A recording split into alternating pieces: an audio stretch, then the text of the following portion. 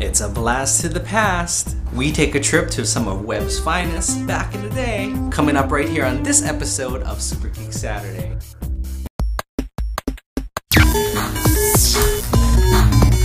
Supergeek Saturday.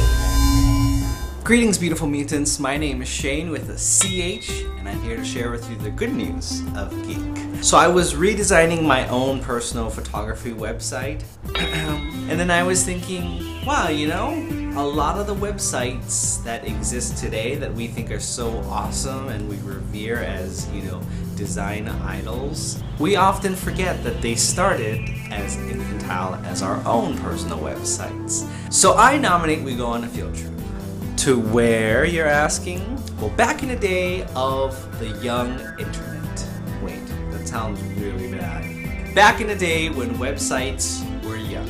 There you go. Well, how we're gonna do that? Well, luckily for you, I have Time Machine. Huh?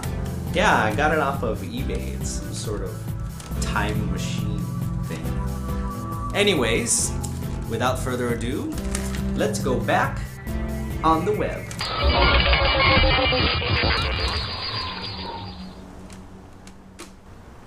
It's weird. Everything just looks the same. So websites back in the day weren't that fantastic. I mean, the internet was still young and design, well, everything existed in tables and font selection wasn't very much. So let's take a look at some really famous websites back when they first launched. First of all, there's Dell.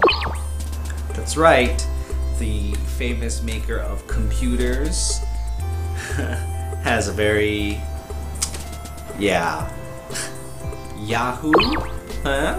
Back in the day, that's what Yahoo looked like. And then we've also got a search engine which I don't even know if it still existed, but back in the day, I would always go to this one. It's Webcrawler, and I would always go to this one, funny enough, because I just love the interface, and I love the cute little spider mascot. Yeah. So even back then, I was a sucker for cute little mascots. And then we've got publications like the New York Times. Yeah. And then of course, we've got Facebook, which back in the day was called the Facebook. And yeah, this is what it looked like. That's right. The social networking website that you bowed down to used to look like this when it first launched. Oh, and then by the way, this is what MySpace used to look like. And if you were like me and you used to make websites back on GeoCities and Tripod, then you're in luck.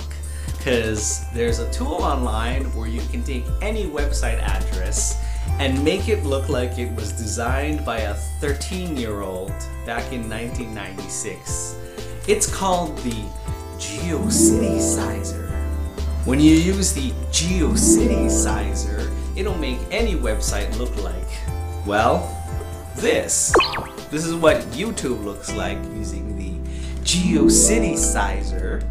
Basically, you just put in any URL and it'll do that for you. So go ahead, try out the GeoCities and let me know what you think. I wonder how far back this time machine can take me.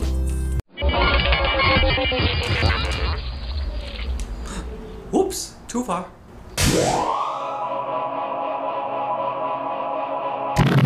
So that's gonna do it for this episode of Supergeek Saturday. Thanks again for sticking around, you guys, on our fun little time travel adventure. If you love One Dose Daily, make sure you subscribe to us, hitting the button up there. And if you love me, this Super Geek, then go ahead and subscribe to my personal channel. And yeah, in the meantime, take care of each other, be good, and as always, stay geeky.